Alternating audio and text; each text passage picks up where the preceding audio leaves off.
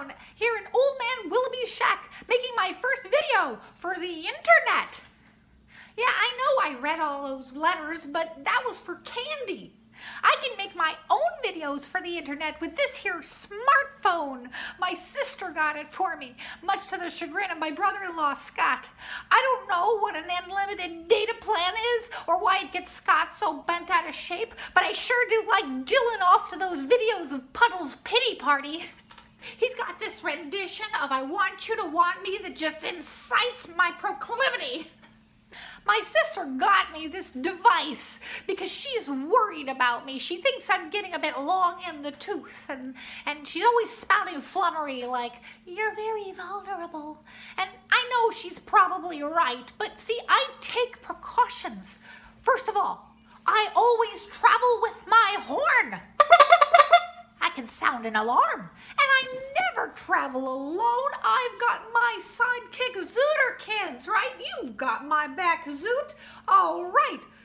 And if all else fails, should any ne'er-do-wellers try to assault my personage, I've always got this coupon here. It's for a lap dance at the Booby Bungalow, and I can just shuck it at him and run. Now back to the task at hand. For years, I have collected all my stories, poems, premonitions, and fables in a beautiful leather-bound journal. Last fall, I was bunking at my favorite junkyard, and while I was out rambling, Rosie the junkyard dog got into our stash, and she ripped my leather journal to slobbery shreds. But I can't blame Rosie. No, she was just acting on her nature. No, I blame Zerkins. That's right. You were supposed to be watching the stash. And don't give me any of those lame excuses about how you're an inanimate object who needs a hand up your hoo-ha to come to life. Anyway, with this smartphone, I can record anything I want and upload it to the World Wide Web for posterity. To that end, I present the love letter. Years ago, when I was passing through Hoboken, I came into possession of this copy of Madame Bovary, and within it I found a letter. Now, I'm a bit clairvoyant, and upon touching this letter, I was struck with a vision. In my mind's eye, a girl about 12 years old, quiet and shy, a bit of a wallflower by all outward appearances, but well-read and full of venturesome fancy. She was standing next to her grandmother, a woman about in her 70s, with a blue-flowered muumuu and curly gray hair. They were standing in the pews of a church, the scent of sandalwood and spice in the air. They entered the aisles and began walking towards the back of the church. Megan, that was the girl's name, started looking longingly toward the back of the church at the arched entryway. Megan had heard stories from her grandmother about a sneaky pair of teenagers that long ago used to go into that courtyard behind the church to hold hands and kiss.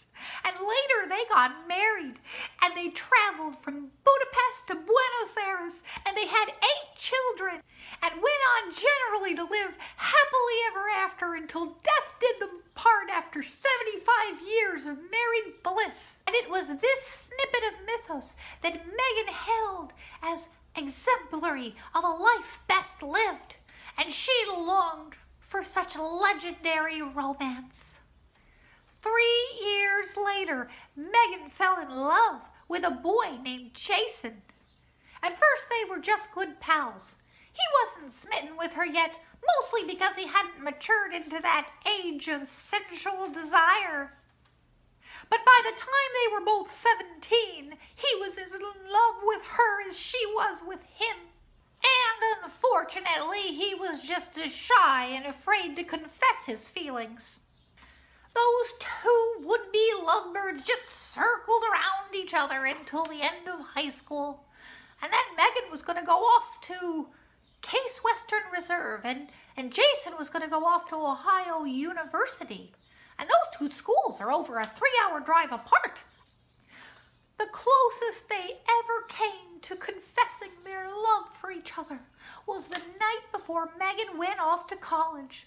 They were sitting on a bench in the gazebo of their town square. You couldn't imagine a more romantic setting, and the two of them just sat there, thinking about holding the other's hand, or more daringly, about leaning in for a kiss.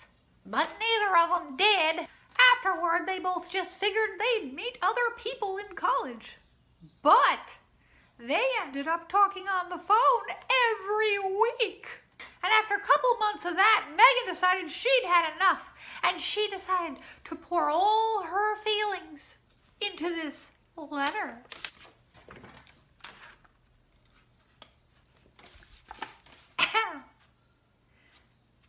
Dear Jason, this letter is long overdue.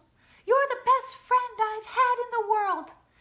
There's no one else that I can talk to about everything from Plato's Apology to our favorite episodes of The Twilight Zone. But when I search my heart, I know that you're more than a friend to me. For the past 4 years, I've ached to hold you and feel your warm body against mine. I'm completely in love with you, and I'm kicking myself for not finding a way to tell you sooner. At first, I was afraid that you weren't interested, but then I thought you were, and I waited for you to make a move. I know a long-distance relationship would be challenging, but if you're willing to give it a go, I am too. Yours, Meg. Well, now she didn't mail the letter. She gave it to Jason's cousin, who also went to Case, and figured he could drop it off at Thanksgiving. She sent it along with this book that she'd borrowed from Jason and a pamphlet about summer volunteer opportunities. And she taped the letter to the book right there. But the tape came off.